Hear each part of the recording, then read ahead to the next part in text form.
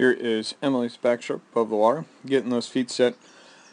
Whenever you get your feet set for your backstroke start, make sure you're setting those toes right underneath the surface of the water.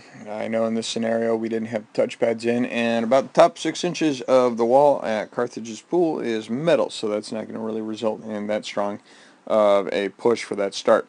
One thing I do see is you've got a little bit greater than even a 90-degree bend in those legs in the back of that knee specifically. Want to make sure that you are getting your hips a little bit closer to your heels, so then you're going to be able to generate a little bit more power to help get you up and out of the water and get you out much further. As we go through the start, pulling up real well, and then as we kind of see you going forward, you are just kind of relaxing a little bit almost through your arms, which is dropping you down a little bit more. You can see almost your hips kind of sink a little bit in the water. You want to make sure that you are pushing off with your legs first and almost trying to pull your hands off the starting block so that you're going to be able to get up and out of the water. Great look for the far wall on that start. Good use of your dolphin kick underneath the water. I think that's going to be where your speed is generated for backstroke, is definitely through staying underneath the water. As we see you go through the turn here, big thing is going to be as soon as you duck your head up, got to be able to tuck those heels up. You tend to wait real long, and so those feet just come over a lot later than what they are capable of doing. I know that's one of those things with the underwater flip turns and mid-pool flips. You've done a much better job of getting yourself nice and small going through those turns. So keep working on that. Keep thinking about that as you go work with your club team. As we see your breakout's just a little on the slow side. We'll slow things down, kind of see how the pull is underneath.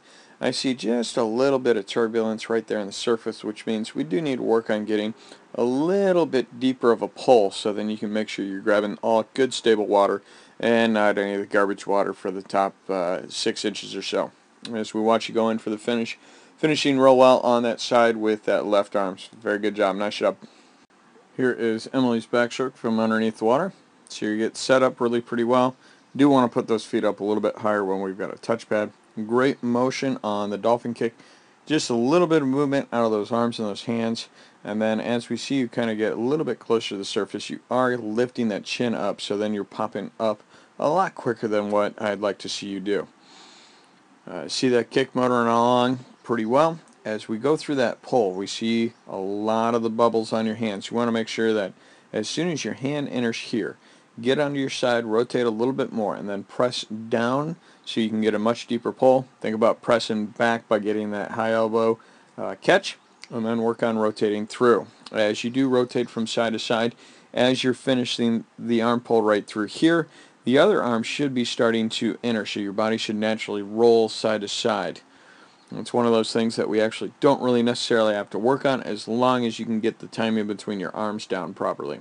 You see you go through the turn here.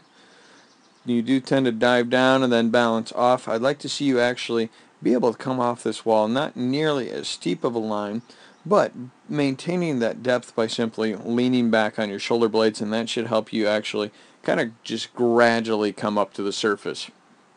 Good range of motion on those dolphin kicks. Again, that's going to be one of those things that really makes your backstroke much stronger. As we see this pull, it just gives you another opportunity to see how you're just kind of pulling straight on through. You do a very good job of trying to keep your stroke pulling, and then you do press down with your full forearm and hand at the very end. You want to see it just get a little bit lower, a little bit deeper on that pull, and then being able to just more or less get more of a hand snap at the very end versus a full forearm downward motion. As we see you going from the finish down below, looks pretty good. Looks like you're getting on your side for a good long finish. Nice job.